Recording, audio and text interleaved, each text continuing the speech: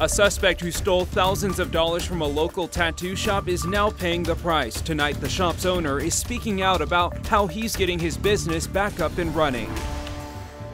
Things are looking pretty even keel this week, but I will explain just what changed from last week to this week's forecast.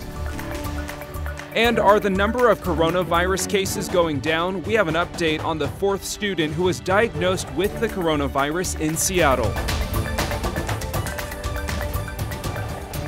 Our shop's been open in Spokane for 9 years, and our alarms always scared them away, but the alarm didn't help this time. It's every business owner's worst nightmare, thieves taking advantage of them, leaving them empty-handed. That's exactly what happened. Someone stole about $8,000 of supplies from a local tattoo shop. Good evening. Thanks so much for staying up late with us tonight. I'm Tim Pham. Police now have that suspect in custody. KREM 2's Brandon Jones has more details on the arrest. The way that they were able to catch him very quickly will maybe make people think twice next time that they want to break into a tattoo shop. Early Friday morning, Jeremy's business was broken into and a man stole from his office suite that was on the 7th floor of a secure building downtown. The guy came away with things like the tools they use for tattoos, ink, and electronic equipment. After he filed a report with the Spokane Police Department, Jeremy shared footage of his security cameras to social media in hopes of finding out where his missing gear could be. Being a small business owner is hard enough. Theft is something that is very disheartening. Last night he got a call from SPD saying they found the man who hit his shop. It turns out that same person was caught by an officer while he was in the act of stealing a bicycle. And on him at the time was a backpack full of stolen items. And so the police were able to recover some of those machines, and once they're done with those in evidence, I'll be able to get them back and put them back into work. A few of those items were gear he used every day on his work, so now he's got a sense of relief. The only real thing that's a complete wash is the ink that was stolen. He says once that left the building, it was considered unsterile. As a small business owner, you go through a lot anyways all the time, so it's just another bump in the road that adds to your resilience and makes you push harder to work.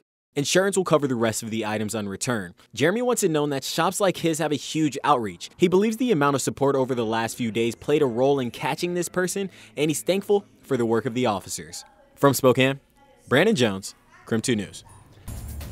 Some roads impacted by floodwaters are reopening in southeast Washington. Highway US 12 reopened according to the city of Walla Walla. There are no longer any road closures between Tucci Road and the Wallula Junction. According to the U.S. Army Corps, the Bennington Lake levels that's near Mill Creek is continuing to decrease. Well, it's almost like night and day across the inland Northwest because up here we're tracking some sunshine. Meteorologist Thomas Patrick now in the Weather Center to get you prepared for the work week. Thomas. It's nice to say that there's more sunshine than there is rain or snow for a week ahead, especially with the last couple of weeks in the winter that we've had so far this year. So far, cloudy evening, might be some patchy fog starting to develop in some areas. I think that's what's getting picked up on Doppler radar. That little bit of what looks like snow showers in North Idaho might actually be more so freezing fog than anything else, but I wouldn't be surprised if a couple snowflakes try to squeeze out of that. I take a peek at some visibilities where you see a lot of 10s. That's pretty much unlimited visibility. So if there is any patchy fog, it could be in between some of our observation points or still yet to develop by tomorrow morning. But really the one thing you should know is we actually got a pretty normal week ahead of us. Normal temperatures, which means highs right around 40 degrees most days. But it will be below freezing tonight, about 24 for tomorrow morning with some patchy fog or freezing fog to get us started. And well, it might not actually be as cold as we originally thought from last week. So I have to explain some differences in our forecast and what led to that change. We'll be doing that in just a few minutes here at our 11 o'clock broadcast. Well, a lot of big headlines on this Sunday. Let's get you up to speed with the stories you need to know in 60 seconds. The Initiative 976 drama could come to an end in the next few days. A King County judge could rule as soon as this coming week on whether the voter-approved car tab measure is constitutional. 2020 presidential candidate Mike Bloomberg opened his office in downtown Spokane. His campaign says it's to make sure voters in every corner of Washington state hear why he's, quote, the best candidate to beat Donald Trump in November. vape shops can now sell flavored products once again after a 4-month ban by the State Board of Health. It could become more permanent. Right now, an amendment to State Senate Bill 6254 proposes allowing the sale of flavored vapor products in shops that only serve to those who are over 21 years old. Flavored vapor products would not be allowed to be sold in grocery stores or gas stations.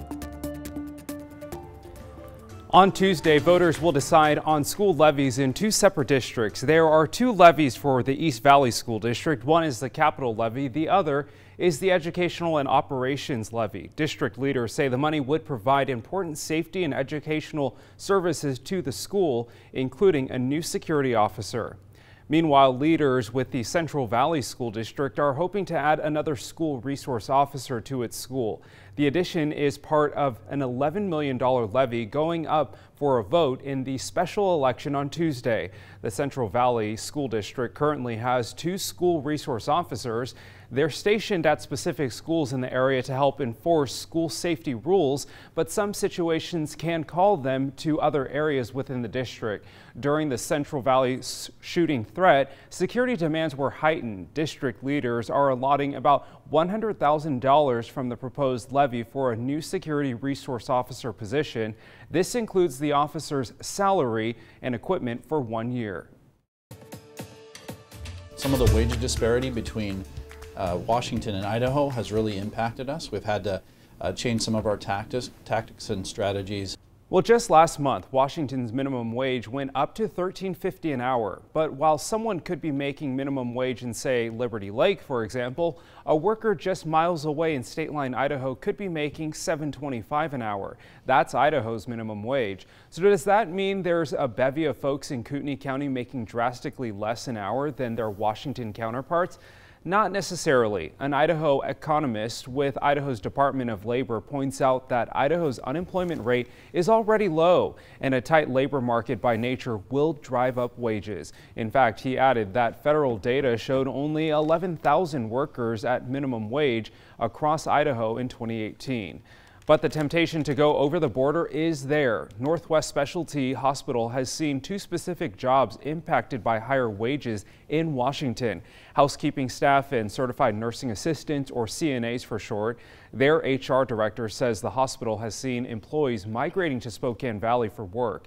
To curb the turnover, the hospital upped housekeeping wages from $12 to $15 an hour. As for CNAs, they usually start at $12 to $13 an hour. They realize that a difference of $1 or $2 really can have an impact.